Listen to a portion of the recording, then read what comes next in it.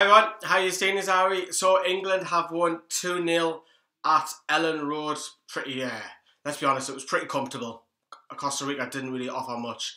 I could have went in the game myself, but my car has been in the garage all bloody day, and I had the chance with Mark for free tickets. But I have to say, before we get into the game and the lineups and everything, and going into the World Cup, doesn't it look so much nicer that England play away around the grounds? I remember when they'd done this about, when Wembley was being built, God knows when it was, about 10 years ago, they're going to like St James's Park, they're going to Old Trafford, Villa Park, and so on and so on. And it just looks, the atmosphere just so much better. It gives it that feel that it's more of a, not just an international boring game, because let's be honest, Wembley's full of tourists, whereas I feel that going away to like the Ellen Road tonight and St James's Park and whatever, Villa Park, Anfield and etc., it just seems to have that a bit more atmosphere going on about it, and I think that's probably, for me, I would like to see that going forward. You can still keep your Wembley for your playoff finals, whatever, your FA Cups and so on, but all honesty, the atmosphere is so much better. Credit to everybody who was at Ellen Road tonight. Absolutely fantastic atmosphere. You have to give credit to that as well. We'll get on to obviously your live comments. I'll read some of them out in just a second. Scott says it was a boring game. James says boring game. What a goal by Rashford. Jordy Jammer says boring game. Hiya Matt, how are you doing? You alright? Thank you very much, James, favourite YouTuber. Thank you very much. So the game itself, we'll come back to the lineups in a minute, because we knew that Southgate had hinted that there'll be a lot of changes. The game itself, 13 minutes in, what a goal by Rashford. Absolutely fantastic, outside of the box on the right hand side. It reminded me kind of similar to, I'm not saying it's like Peter Crouch's goal against Manchester City, when Crouch volleyed it, but it was the same sort of distance and how the ball travelled. And I think, Lee Dixon said that on ITV, that Navas should have done a lot better. When the ball's in the air, swerving all over the place, as a goalkeeper, you've got 2 or 3 seconds to react to it, and it was some strike. And I have to give man of the match to Marcus Rashford tonight. That's my man of the match. Who's yours? Let us know in the live chat. If you're watching on the rerun, let us know in the comments box down there below. But I think Rashford in that free role, I think it's a good option from the bench. I think Southgate will go with Sterling in the World Cup, whereas you'll have Harry Kane up top, then you'll have Sterling flying around him. But it does give you option as Rashford in that floating behind. I didn't think Vardy should have probably scored his chance. 20 minutes in or so, when you literally got Navas has got like 2 seconds to react to it and he blocks it. It's a great save, but Vardy didn't really took his chance tonight. We know that Harry Kane is going to be captain, we know Kane's going to play, but when there's someone coming off the bench, I don't think Harry Kane will come off. I think Harry Kane will play the full 90 every minute anyways. And then later on, during the 26th minute, the only real action that Butland really had that he got tested was the Venegas curler from the edge of the box, which, let's be honest, it was almost straight at him, and he pushes it wide for a corner. Yes, England went in 1-0 up. It was pretty comfortable. Then came the second half. Henderson had a shot which was straight at Navas. He punches it out for a corner. Then the following set piece, the cross, it was a corner that came in, and Maguire's effort was cleared off the line. And then there was several substitutions. I mean, you can see in obviously the lineups down there was absolutely loads of them at one stage, and it just disrupted the game. We know that it happens, and know it slows the tempo down in friendlies. In the last 25 minutes, let's be honest, was pretty boring, except from Welbeck's goal. Now Danny Welbeck does get criticised. I criticised him. I don't think he should be in that England side. His England record is actually pretty decent, quite similar to what Peter Crouch was scoring a lot of goals for England, but he was struggling at the club level. It's kind of like how Welbeck's doing at the minute. I'm not a fan of Danny Welbeck. I'm not going to put up and say, oh, Welbeck's great tonight, whatever. Not for me. I don't want Danny Welbeck. Yes, he scored, fantastic. But again, it gives options. That's the thing about Southgate. I'm not trying to be negative. It does give Southgate options from the bench. Look, this lad has scored loads of goals for England. Fair play. As you can probably tell, I'm trying to be positive tonight, right? So, Dele Alli, the substitute, comes on. Rose gives him the ball. This is 75 minutes. I do actually think that Dele Alli does pick him out. Because I seen a replay afterward. Danny Welbeck was going, did you really go for goal there? To Dele Alli. Dele Alli, you can see on the replay that he looks up like that and try and spots him, and it is a diving header. Mind you, Welbeck nearly missed it, and England went on to win 2-0, and it was a pretty comfortable evening, you know, Costa Rica and the World Cup. Alicia's got Costa Rica, that's that way, the flag. So maybe because obviously she's got the Group A. What has she learned about Costa Rica at night? Probably not much. There is some names that in the Costa Rica lineup that you'll probably know. Gamboa, we used to be at West Brom, he played tonight. Brian Ruiz didn't even get off the bench, so you had a spell at Fulham. Joel Campbell, still an Arsenal player, you know. So they do have some. Keylor Navas, as you probably all know as well, the Real Madrid goalkeeper. So they do have a lot of players that are well known. There's a couple of ones that play in Serie A as well. We'll run through some of your live comments again, dead quickly. I still think England will do poor on the World Cup, says Liam. Hiya Elliot, how you doing, mate? How was your night? What else we got? Of course, Welbeck scored.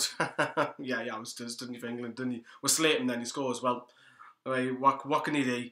The Brotherhood game, and heard about the Dawson news, Lees. Yeah, the Bas Dawson, the Dutch striker, it's not happening. It's fake news. Just don't believe it. If you want to check out all the rumours, it's on our Twitter page in particular. I know we'll post the odd one or two on Facebook, but you'll get more of them on Twitter. Matthew Smith, definitely Rashford. Marcus Rashford, congratulations to him, says James. Yeah, I think you're going by the man of the match there, aren't you? James asks, can I ask a question? How long have you been doing YouTube?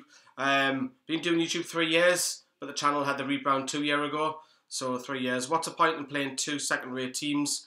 I think, Toonboy, I'll try and answer that question for you. It's because Southgate wants to look at an alternative, because we're playing Panama, and they were in Costa Rica's group, and Panama finished below Costa Rica, so you wanted to play a nation that are Central American, who play quite similar. Obviously, we played Nigeria at Wembley. Again, first half we were brilliant, second half disrupted with all the substitutes, quite similar tonight. You just want to mix it up, and you know, against the teams that we're going to be up against. I think when we play Nigeria, we knew that Nigeria are better with the counter-attacking going forward. Maybe he's looking at Tunisia. Maybe he's looking at that. I think that's why Southgate opted for these fixtures before the World Cup. I know we've played big names like your Italys and your Hollands and so on this year, but for me, are you learning much from them? You've got to try and get out of your group. I think England's aim, realistically, it's got to be probably, what, 8th? Well, I say 8th, the quarterfinals. I think they'll get out the group. I don't think will happen what it did, because 4 years ago, when we were ironically in Costa Rica's group, but the group of death with Uruguay, and I think England will get out the group this time, even though it's second place. And then you're going to play the likes of Poland and Colombia. England on the day can put one of them out, and vice versa. I think the last 8, then you're probably looking at Germany. I think Germany were too strong for it. So I would say England, minimum last 16. The best that you can hope for this side is, you know, the last 8 quarterfinals. I'd love to be proven wrong. Of course I will. Let's quickly run you through some more. Do you think Joe Hart or Jack Wilshere deserves to get in the squad? Brotherhood Gaming. I would take Wilshere ahead of Loftus-Cheek, mind. I would take Shelvey as well. I'd probably take both of them ahead of Delph and Loftus-Cheek. Loftus-Cheek tonight didn't stand out. For me, he's going to be a sub-player.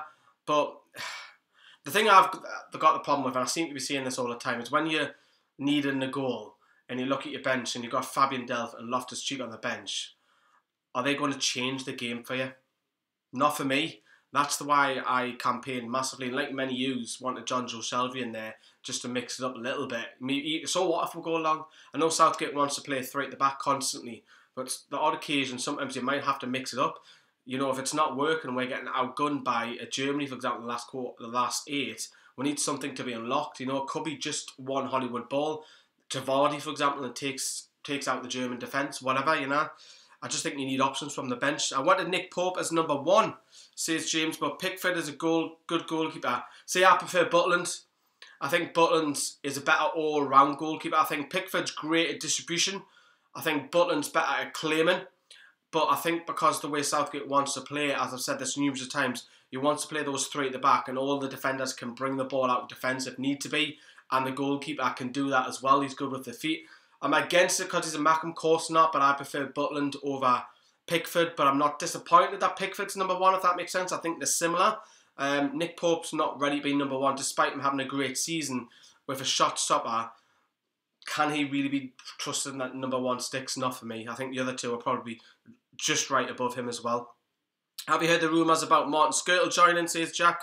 Again, that's the Turkish press.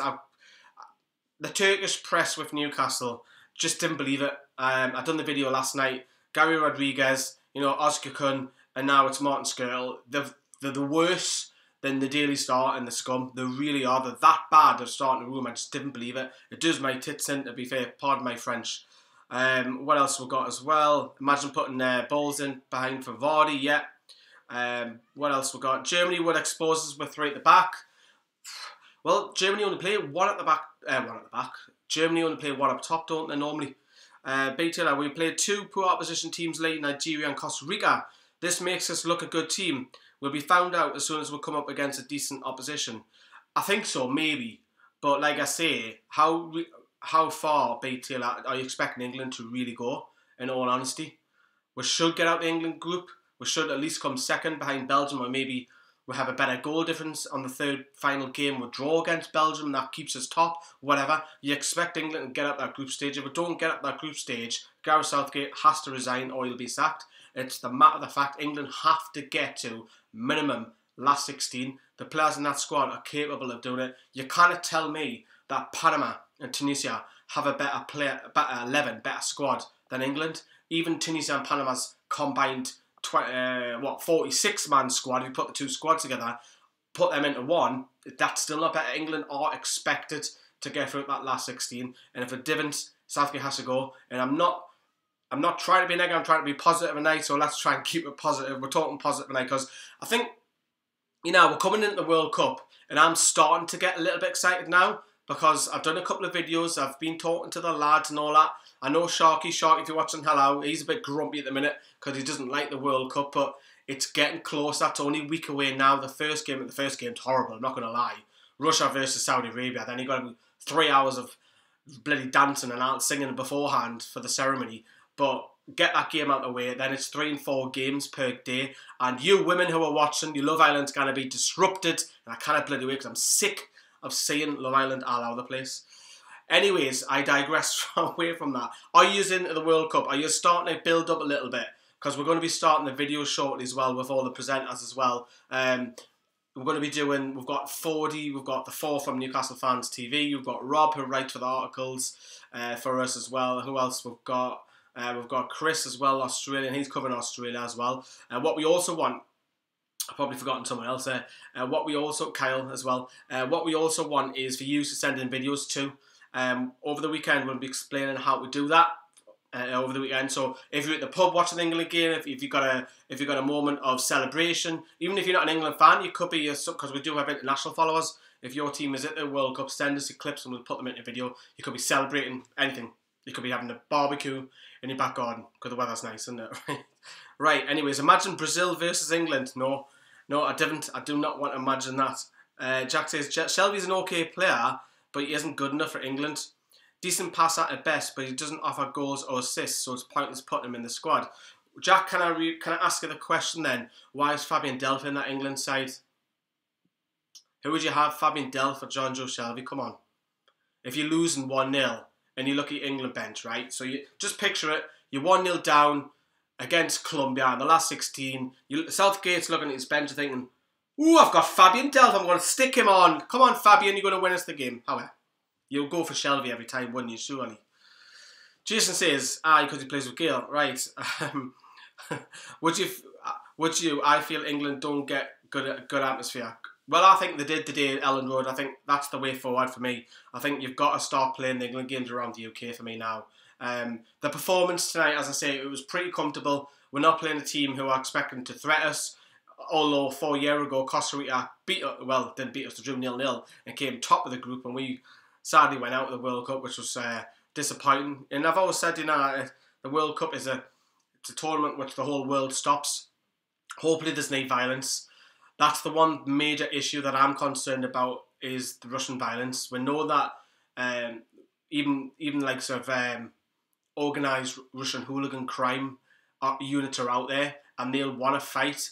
And whether you like it or not, you're going to see this in the news, and hopefully we don't see enough of it.